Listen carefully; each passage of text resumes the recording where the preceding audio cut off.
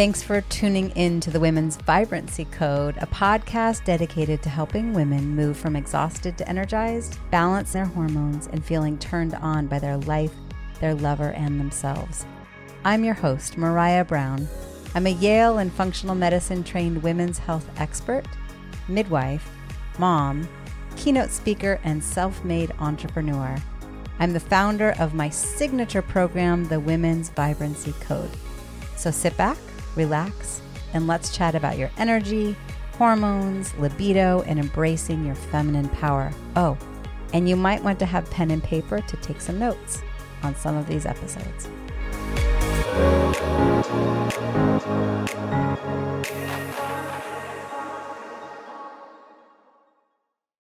Maraya Brown here with Vibrancy Code. I'm with Suli Zinck. She comes to us today from Salt Lake City, Utah, although you can find her jet setting pretty much anywhere in the world at any given day.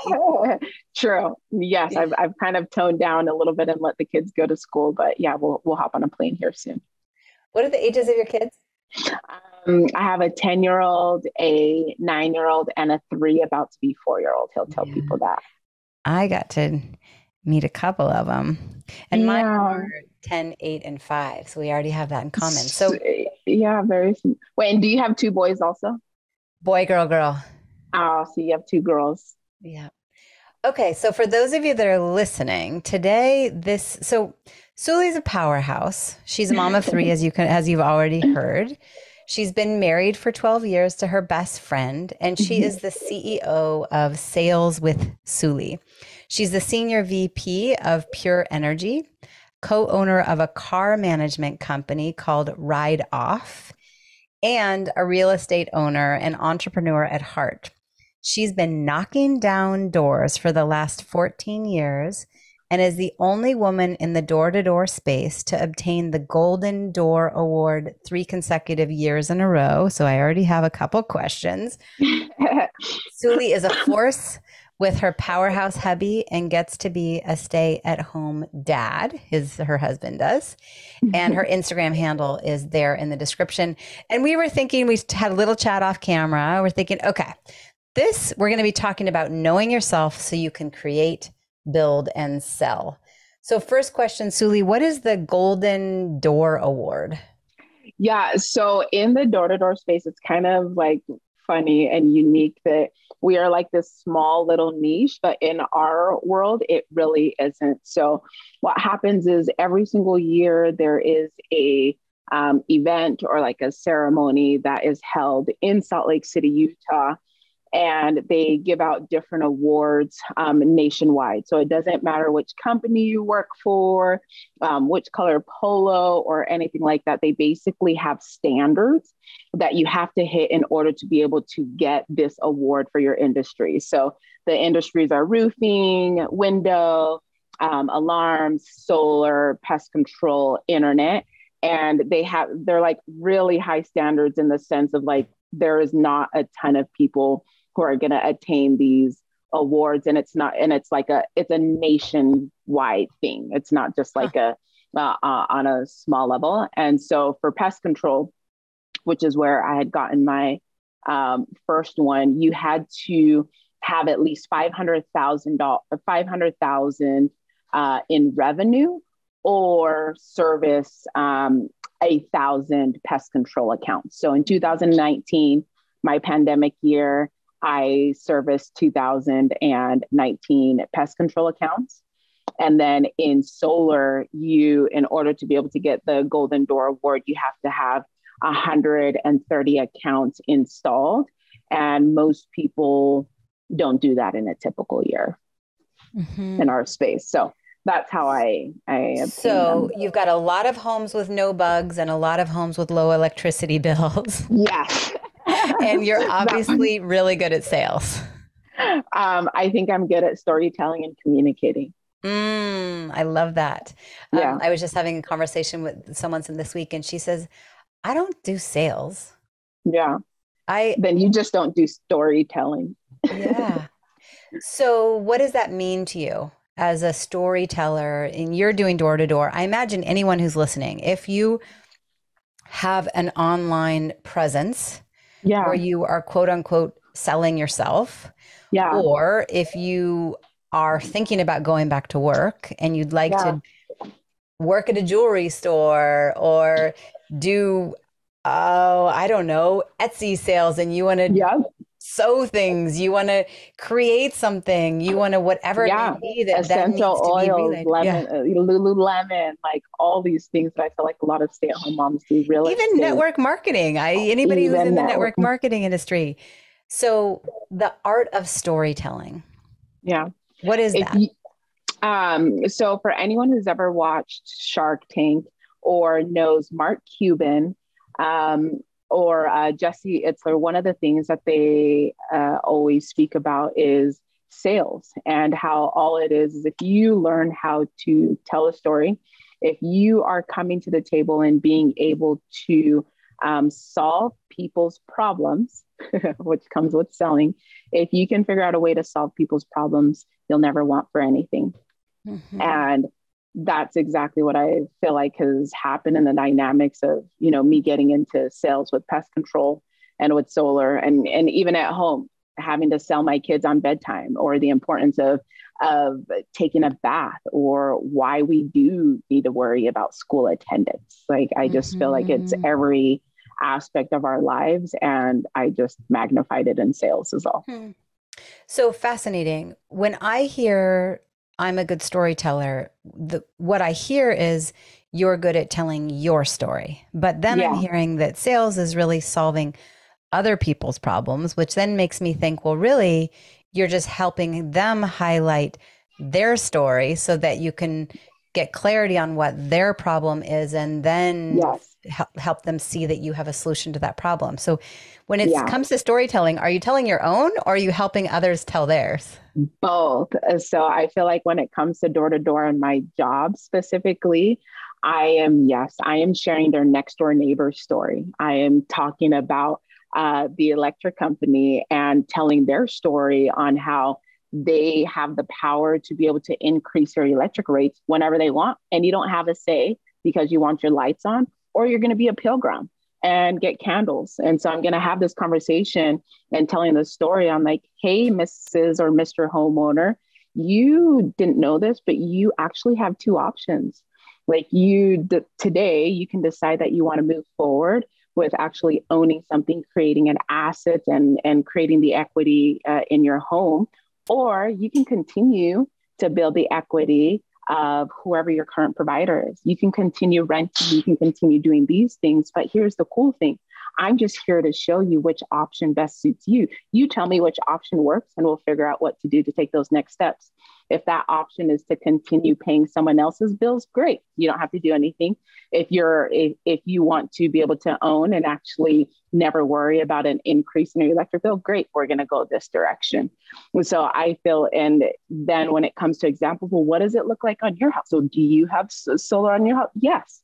So I'm then going to be sharing my story on exactly how solar works at my house, like what the equity is going to be able to do for my daughter when she's 18 years old, and be able to own her own electricity, own the mortgage of the home, and be able to essentially, have freedom to work on just school or gymnastics or whatever that she finds fascinating to herself. So I feel like I am going to tell whoever's story that I need to, depending on the situation. Mm-hmm.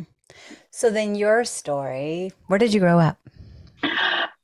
So I was born in California. My mom had me when she was 16 years old. So I definitely had a journey. I was raised by my grandparents in the city of West Valley City, Utah. And both my grandparents didn't know a lick of English whatsoever. So I had to do a lot of translating and a lot of just figuring life out, from the age of 3 to now. But yes, And grew up here. what was their first language? Tongan. Tongan. So both of them were Tongan. Yeah, my grandparents. Yeah. And so you grew up in a Tongan home, raised by your grandparents. Yeah. And so learned to tell their story and translate their story when they potentially couldn't tell it themselves in the language of the country that they were living in. Yes. And then there must have been moments. I mean, you obviously have drive, you have confidence, I mean, we've been in person together 3 different occasions that I can think of, in LA and in Utah. And you have a very strong, confident presence where it's like Yeah. nobody's messing with Suli. Like, she's out there. This is an ambitious woman out there conquering the world. Where do you think your confidence comes from? A lot of people come from, and I don't even want to say like broken homes, but a lot of people come from nurture and, come from seeing, um, things as easy or not necessarily easy, or that they can obtain whatever it is that they want. Growing up, and the lens that I saw was, in order for me to be able to have the life that I want, or in order for me to be able to, find success, it was based on what I didn't have. So growing up and watching my grandparents barely being able, my grandpa, like working at a company who wasn't even paying him all that amazingly because he was like an immigrant, or my grandma, because she didn't have a driver's license or anything like that, just couldn't have a job. So she just lived off of the state. And seeing what we didn't have created a sense of drive for me for like a very young age, that it was just like, my kids aren't going to experience this. Like, I'm grateful for what I didn't have growing up, because without it, I wouldn't have the drive that I currently have. But I think if I had a different life, maybe I wouldn't be as driven as I am. Yeah. So that law of opposites, the Yeah. contrast propels you forward. I was at a stoplight the other day and I looked to my left and there was a Taco Bell, and in the window was a big sign that said, hiring a manager for $18 an hour. Yeah. It's like, wow, right. So what is your life like now? If we talk about law of opposites and the contrast for your childhood compared to the life that you're creating for your 3 children. Yeah. Can you just paint a picture to the life that you have already created and are actively creating? Yes, I feel a little guilt, and I'll be honest, and I share this with my circle often.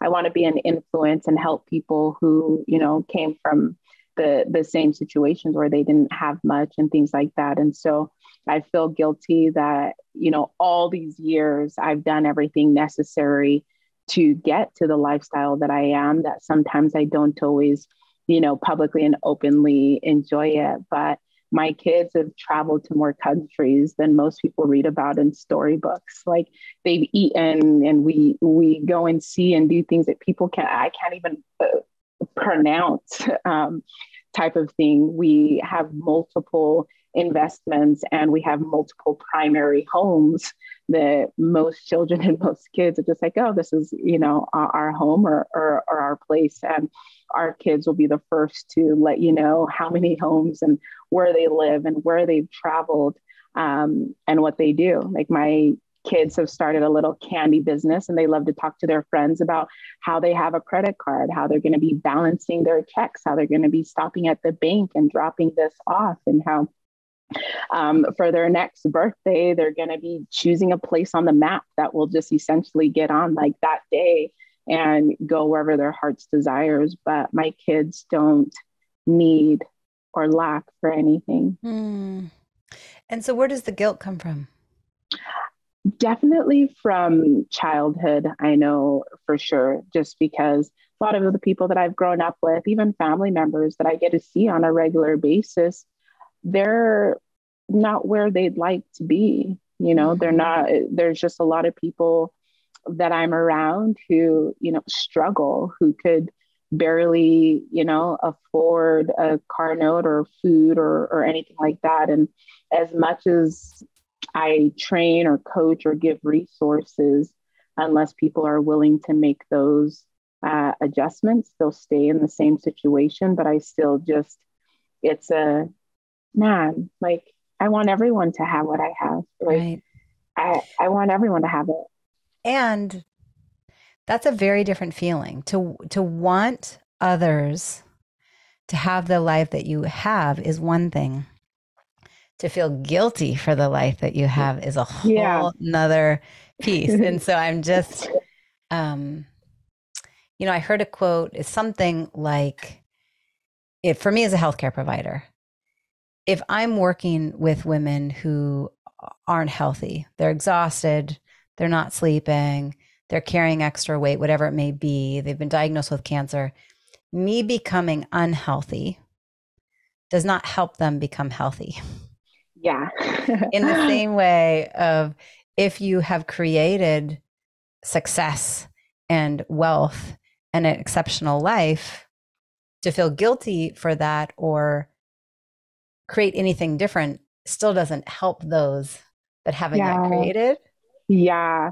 I love like how you say that because it is for sure the latter. And I like the way that you put it in the sense of like, I really, when I first started in door to door, just because it's really dominated by men. So it's a lot of competition and a lot of like, hey, don't share tips and tricks because there's not enough, success for everyone. And so to being a woman in the space where there's not a lot there when I first started, it was kind of like, yeah, that same scarcity mindset. Like, no, like, let me not share my tips and let me not do these things because it means that I'm not going to get it.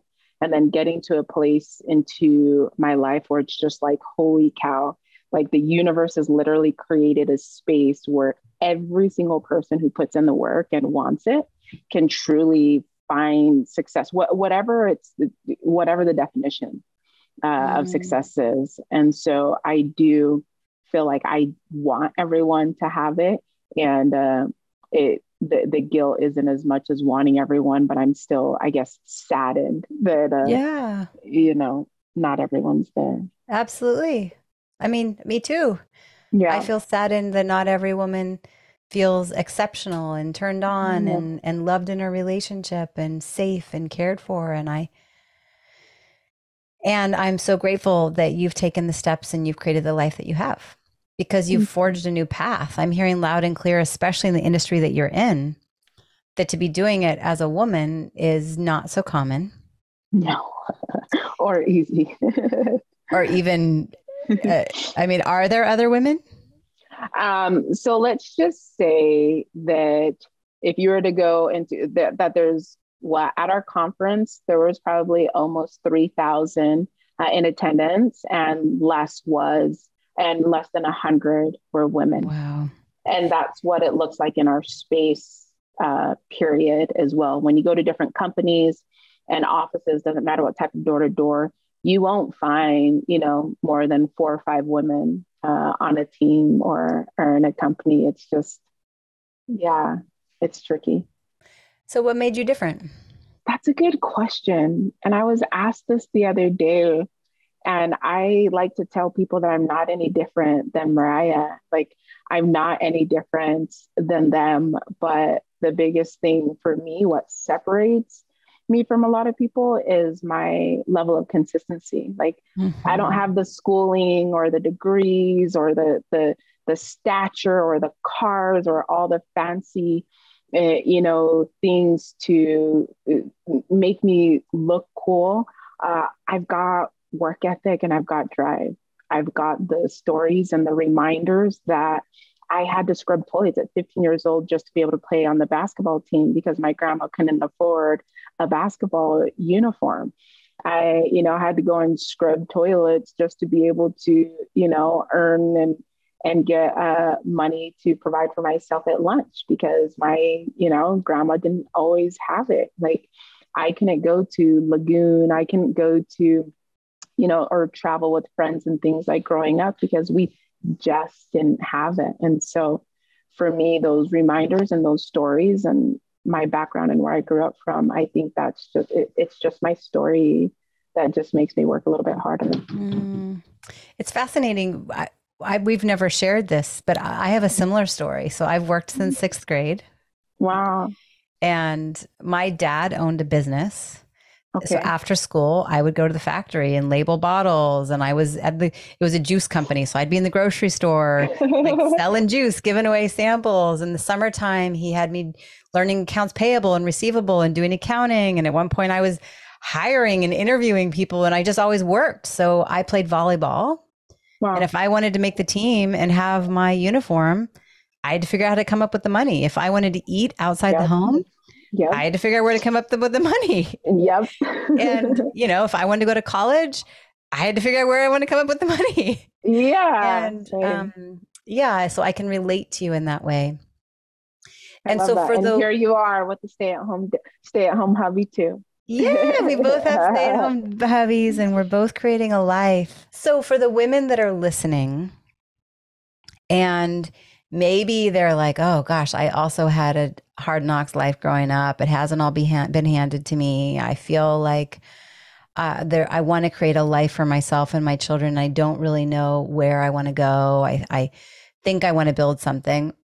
And for the woman who's out there getting her done, building a business, showing Yeah. up either in sales or, as you say, storytelling and being the front facing woman who, my story is my brand. Yeah. Any words of wisdom for the women that are listening?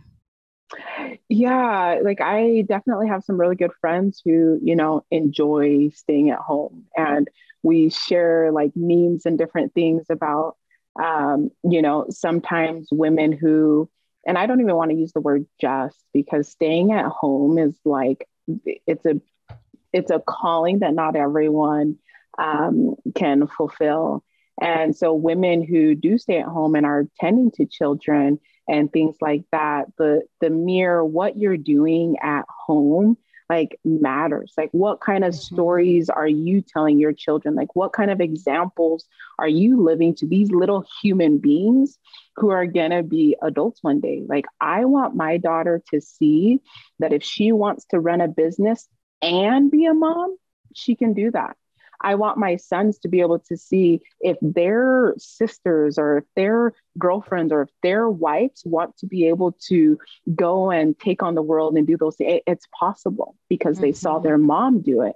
And for those of you women out there who are doing exactly that, who are running businesses, who are finding some of the success, like what are we doing to get into like that next level? Like I totally believe that we are never in a life of not learning. And I think that's one of the things that has helped me is I am always looking for mentorship. Like I'm always looking to, like, it's not about the 1% because we're never, ever gonna be on this universe and have made it because we have so many aspects, spiritual, physical, our mindset. There's just so many things to tackle that I just feel like if we're constantly in a state of learning from other women, from other moms, and letting other people in, that we'll find more fulfillment, like on this planet. Like we'll just find more fulfillment in life if we just reach out and connect.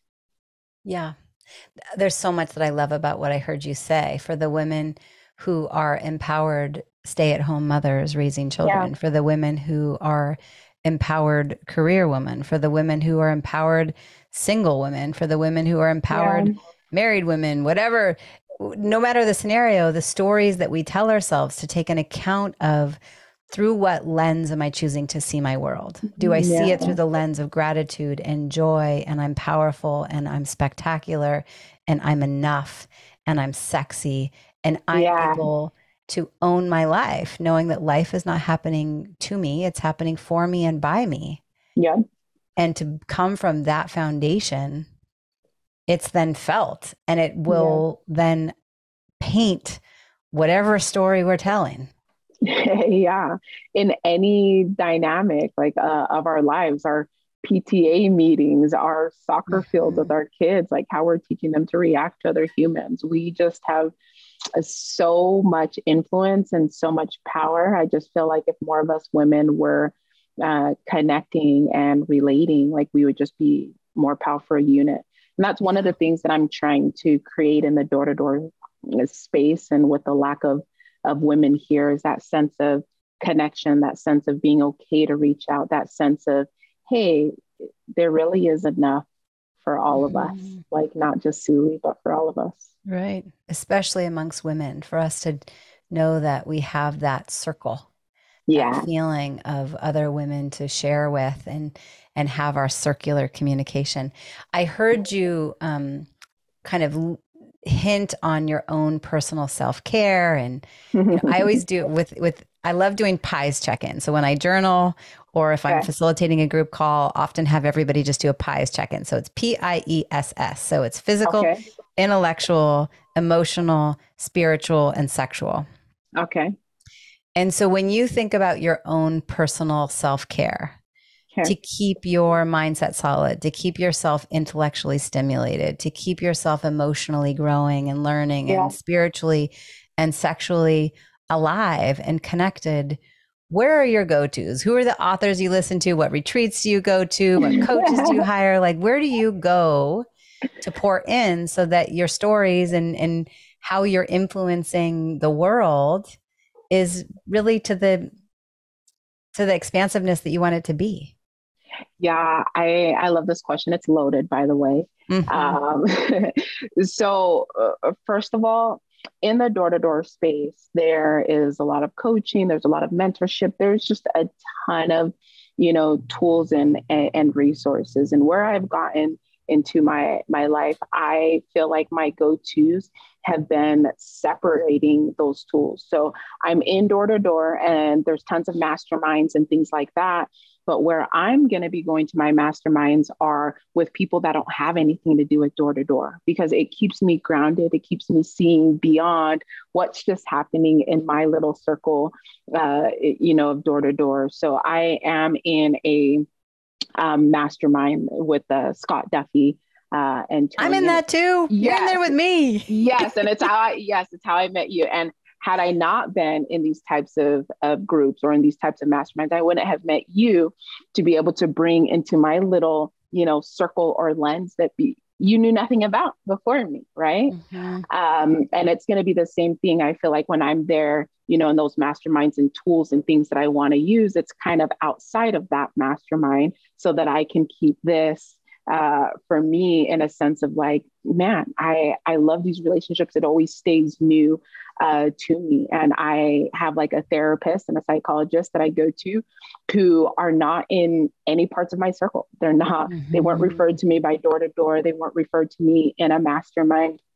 They weren't referred to me in the circles that I'm in, because it just keeps me like, I always have someone that I can reach out to who will be objective, who is not a part of like my little circle and knows my background and can just help me stay objective in all of those aspects. And so I am a big podcast fan. Like I love Oprah. I have a podcast. I love Andy Fricella. I love anything that has to deal with sales. I listen, the way that I learned how to invest in my first rental was I was listening to a podcast called the Rental Income Podcast. And I'm just obsessed with that. Like I listen to it like all the time. I read books by Dave Ramsey. It's how I got out of debt and stay out of debt and now teach other people those 7-step process of getting out of debt and staying out of debt. I absolutely love books and podcasts and assignments from coaches. And so I do have a health coach and a life coach, again, not in any of the circles that I'm in, because it just helps me to stay grounded within my own with my own sphere and kind of what I'm doing there. So I'm hearing therapists, masterminds, health coach, life coach, podcasts, books. Yeah. And perpetually grow and I imagine change not only who you be in the world and how you create the legacy, but also how you teach and how you be in your relationship and how you show up as a mom. 1,000%. Like, I feel like in these masterminds and some of the other people and, hearing their stories and the way that they're sharing it, it changes my mind. And it's like, and I question, I'm like, okay, why do I think that way? Like, why did I decide I wanted to do this? And so if I wasn't around other people who I trust and are, in a position or a life that I could see myself living, I wouldn't know what to go off of, honestly. You mentioned podcasts. What's the name of your podcast for those that are listening?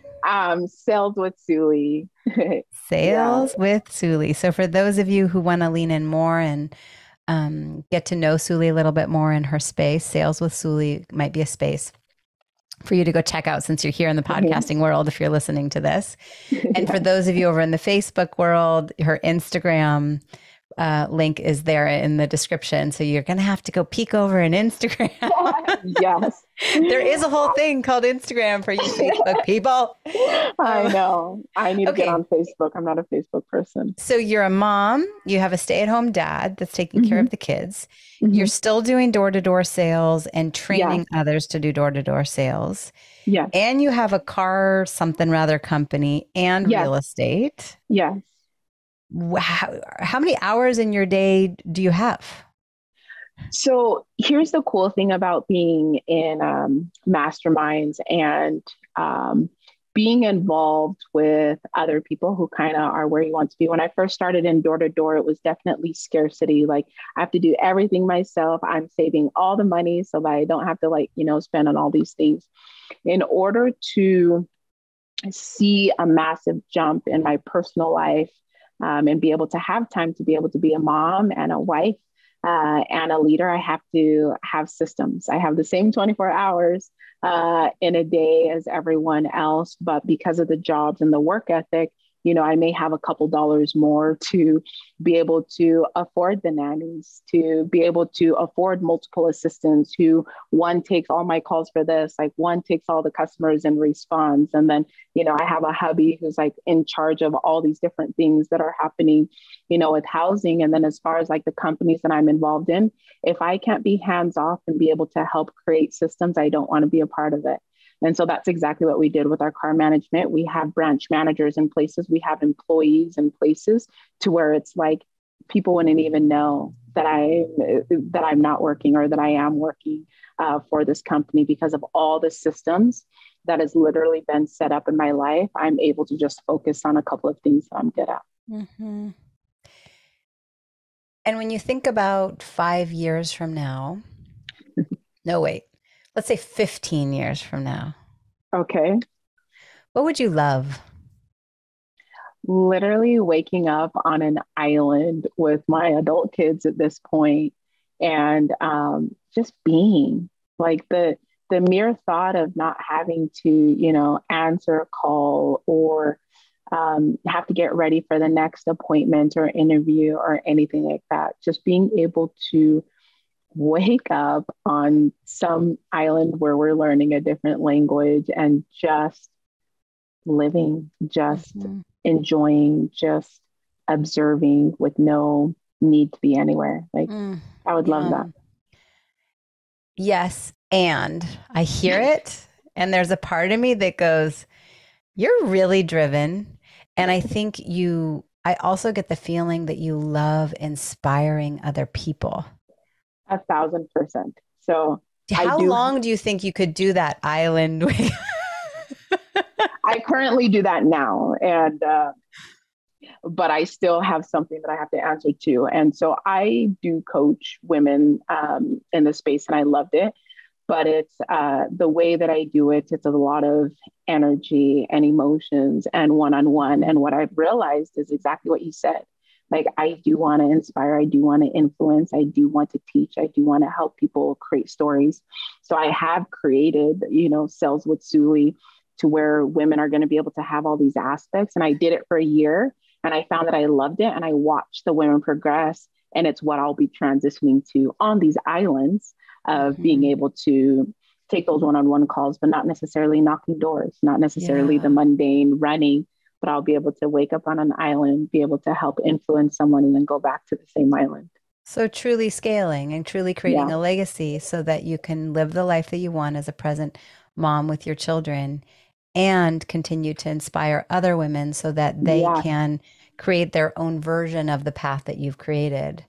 But to sorry. Go ahead. The way that you use the word and is such a powerful word. I used to just be black and white. Like, okay, I'm I'm just a mom or I'm just a sales rep. Like you can be and like all these things. You can have it. And so for the women that potentially want to hire you to help teach them, I imagine it could be pharmaceutical sales. It could be network marketing. It could be door to door. It could be they want to really develop their brand and sell themselves online. I mean, is all of it? Yeah, so I was helping women in real estate. I was helping moms who were doing like essential oils because the concepts and the principles that I teach have more so to do with you and the way that you are perceiving yourself. Like the sales and everything showed up in my life after I figured out who Suli was, like Right. after I found the confidence. And so I do a lot of, the steps and the tools to be able to get to that point. And then Mhm. you're like, I could be an owner of Lululemon, or, oh my gosh, I could create an stay at home school for my community or for my kids, or Yeah. holy cow, I can create a platform that's going to be able to help people get out of debt and things like that. And so, yes, it's for Yeah. all Yeah. kids. So some people will say, I'll see it in order to believe it.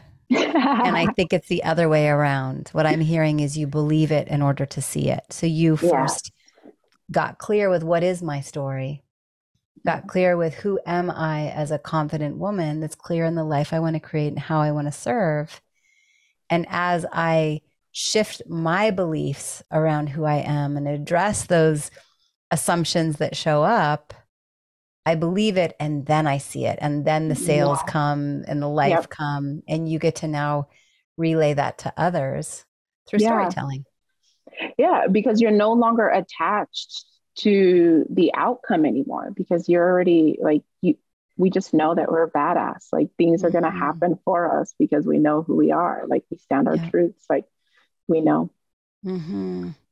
And it's the way you do it. I know that you know you're a badass. I also feel your humility and your feminine softness. Hmm. And so there's that nuance to it. Yeah. And I definitely feel like it was something that I had to learn, like starting in this space where it's just kind of like, stats and numbers and all these things. And I'm like, oh, I don't want to be chauvinistic. I don't want to be these things. And, Mm-hmm. getting into therapy and counseling and coaches, you realize that there is a way to influence and there is a way to love and appreciate yourself at the same time too, Mm-hmm. not just be you know, this, I guess. Any last parting words, anything that feels unsaid that you'd like to make sure is said? Yeah, for those of you women, like just period, like here, just the living, like just know that you're enough in any capacity. Just being alive, just waking, just waking up and showing up for you. It's enough success for other people to want to do the same things. Like we just forget how influential that we can be to our next door neighbor by just smiling, by just knowing who we are and appreciating the other women around us. Like when we learn to be able to uplift each other, and when we learn to be able to compliment each other in private and in public, our daughters, our sisters, our great great granddaughters are going to be able to have the courage to do the same thing in the societies that we're all growing up in. Mm-hmm. Well, I'm grateful for who you are on the planet and who you are in your Thanks, family Maraya. and who you are in the Breakthrough Mastermind and who you are in the work that you do and the women that you inspire and also the men that you work with and the boys that you raise. It helps to, along the journey, shift their view. Yeah, Um, yeah, yeah. it does. So thank you. It's been such a Thank you so delight. much. Yeah, no, Maraya, like you're beautiful. Like you make people just, yeah, love themselves even more. Thank you. Yeah, of course. My pleasure.